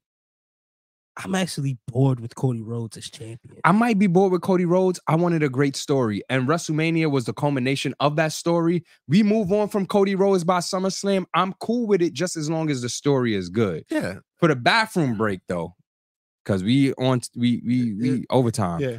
For the bathroom break faction, all the motherfuckers who got fired by AEW, they are in the bathroom break because I swear, I don't know who any of them were. I didn't even know that they work for the company. I agree. I thought they were firing motherfuckers who work for the arenas that they go on touring. I'm like, how AEW firing niggas who work at the arenas? At the concession stand, they not on AEW payroll. Yo, this might be the first time we agree on this. I was posting these motherfuckers to my page, and I kept saying, I thought those were your friends. Niggas? Who are these niggas? I thought he was advocating for his friends. Like, yo, I was posting these niggas, and I'm like, yo, you know what's crazy? I seen, I don't even remember his name, but there's one guy that's injured that he had the most traction where he's just like, wow, you fire somebody while they're injured. Apparently, Tony Khan is going to bring him back once he's healed. But I guess the reason why he got released in the first place was because he got injured outside of AEW. Neither here nor there, but I agree with you, bro. This might be the one time we agree on the bathroom break faction. Yo, throw all them niggas in there. Yeah. That's what I know none of them. Oh, that's hilarious. And then the fucked up thing is that he fired them on April Fool's Day. Like, that's crazy. It's like, wow. Yeah, I'm sorry, we gotta let you go. Haha, very funny. I know it's Cody Rhodes is in there too. Nah, we real though. Your ass is fired. Cody Rhodes is in there too. I'm sorry. You guys are gonna come around and say, yo, you know what? I kind of miss Roman Reigns. Listen, it's okay. We gonna miss Roman Reigns because we don't. This was a great story, and this cemented him. All that work that he's we put. Thanked him. We said that's what I'm saying. They were saying thank you, Roman. Nobody is against Roman Reigns. Everything that they wanted him to be, it literally he got to that moment. He did it. WrestleMania. He is at his peak. He is at his peak. He's not declining. He's going up even more. So SummerSlam. Pop Culture Rumble. My bathroom break. Wait. My bathroom break, honestly, just quickly, is whatever the fuck is going on with this Willow Nightingale shit in AEW. Wow. This shit is just losing audience members, and it's turning me off as well. Mind you, I fucks with Willow. We've met. She's cool people and everything. But right now, especially with this Monet stuff, and by the way, woof with that. That's the reason why. Yeah, it's especially knowing she. Yo, Mark is doing the smile. Yeah, there goes the smile. She ain't win. She ain't even get a match as of yet, and she's already going for titles. You know what? Whatever, man. Shout out to Mark Briscoe who won the Ring of Honor Championship this past week. But shout out to John Moxley, who accomplished something that no other wrestler has accomplished too. Well, in this era, because in older eras, people have won a WCW, WWF title and a New Japan title, so that's different. So it's just this era. I can't name one. Yeah, it's just this era. Name one. Yeah, we'll Vader. We'll look at some stuff like that. We'll look at there's a few of us that we could throw. Yeah, there we could actually throw a little shade on Willow Nightingale reminds me of someone who worked. You know the carnival that they used to do on Knickerbocker around May. Disrespectful. She reminds me of somebody who works there. That makes the con candy pack them up. The pack them up. All right, so. Pop Culture Rumble. We got the Pop Culture Rumble. So the Pop Culture Rumble, for those of you who don't know, is anybody who you feel like needs to be called out to the ring that's outside of the wrestling IWC community that needs to catch a couple stunners. Or in it. Yes. A couple stunners, maybe some pedigree onto the thumbtacks, rock bottom through the announcer table. Red, who you got? Thank you for letting me go first, because then I gotta start getting ready. Off the rip, whoever the fuck idea was to air that CM Punk Jack Perry footage. Shit. whoever's fucking idea that was. Tony Khan, bring your ass, because we know it's you, because you still buttholes upset at the fact of what occurred with that incident, as well as what the fuck Punk said in an interview, which, by the way, pretty much detailed exactly what he fucking said. Yeah. So, and even with that interview, he didn't really shade him. He actually said he's a good dude, he's a good guy, he's just not a boss. And, you know, that shit was happening. That's what it is. And even Punk sat there and said, yo, I want out. Let me go out. No, we're not going to let you out. But whoever thought it was by the way, they only fucking received like 810,000, which was the anticipation on it. They usually would get in the millions for shit like this. Not even. It was a blip. And then at the end of it, CM Punk chants. Yeah. And now, you know what? I'll save the other person for the next episode. But yeah, Tony Khan, it is you. Yeah. Because I even heard that the Young Bucks were throwing him on the bus and saying, like, yeah, they didn't agree with it. So bring your ass in the ring, and it's gonna be a squash match because it's gonna be easy. You're gonna get a GST, and that's it, GTS, and that's it. It's done. Gone. Yeah. What's up, Mark? I'm bringing Tony Khan. That's who I was gonna bring to the ring. Tony Khan, you are in the gauntlet, my brother. This is an Iron Man match, and this is an Iron Man match. I don't know if we ever seen a non-competitive Iron Man match. 60 minutes, non-competitive Iron Man match. Tony Khan versus me. Me. The bruiserweight. Okay. Tony Khan, bring your ass to the ring. We gonna break your fingers so you can stop tweeting. We gonna stomp your brain so that hopefully it can function properly, because this is not handling your company, your professional wrestling company, like a boss. And I want to know what drugs y'all doing back there in gorilla position, because what will convince you that people want to see this from you as opposed to putting some effort in and doing this shit? What made you think that the fans weren't going to fuck with CM Punk or turn their back on CM Punk? The fact that he fucked up Jack Perry is the reason why the fans like CM Punk. So why would you? We want to see the footage. Like, what? I don't know. There is a social awareness gene that is missing from a lot of people where they cannot read the room. Tony Khan is one of them. And he's here for the Pop Culture Rumble. So I ended on this. I'm bringing to the ring old school rap fans. As you guys might not have known or do know, there's an Avengers Civil War, Infinity War going on between Drake and the entire industry. You know, Drake is going up against the Kendricks of the world, the Rick Rosses of the world, The Weeknd, Metro Boomin, Future. One could argue it's over women, but what I am calling to the ring are those who feel like we are still stuck in the P Cutter stages. Some of you might not know who P Cutter is. Some of you might not know what LimeWire is. But those who are still stuck in that era, I'm calling y'all to the ring because you guys seem to having a beef with DJ Academics breaking new music, diss records. You know what I mean? I have a problem with that. Adapt or perish. Adapt or perish. That is a key line from Evolution. So in honor of Evolution dropping that line, I'm bringing everybody to the ring to catch a Batista Bomb, a Pedigree, an RKO, and to add some little sizzle on it, we're going to end it off with a figure 4 leg lock, just so you understand what evolution means. Move with the times or move out the way. I'll end it there. He said P Cutter. Wow. Wow. Shit. Shout out to P Cutter. If it was an R&B moment, I'd have thought he was going to say Black and Beats Vibes. I thought I was going to be the next. But once again, that's going to wrap us up here in the third announcers table. You already know. Put your shout outs out there. Let everybody know where they can get you at, where they can connect with. Find me on IG. That's MARC_BAZE. Can't forget the hyphen. Can't forget the hyphen. Yes. And also, May 7th, pull up pianos, I'm performing.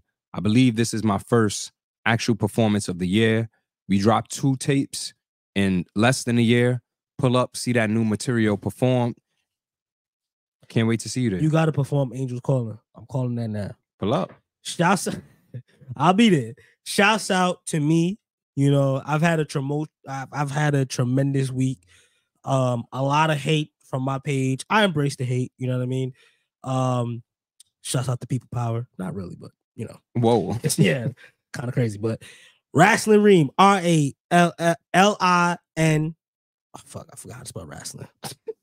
RASSLIN REEM as in matchmaker, momentum builder, money maker. You know, I embrace all conversations. I've had a lot of, did you see Roman lose?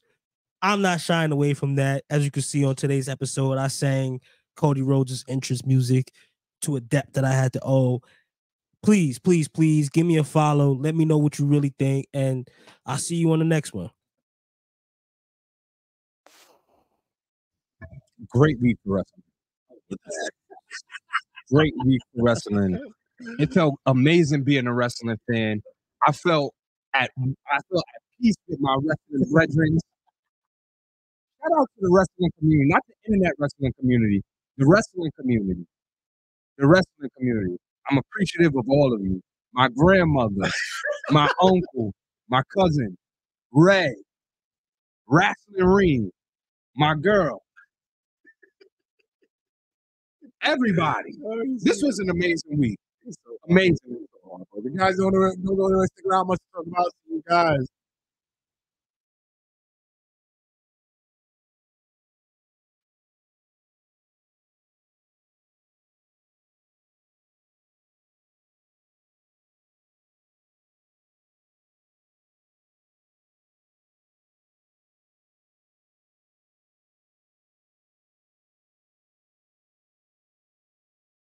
Sit, turn type, sit. Good boy. Ruff.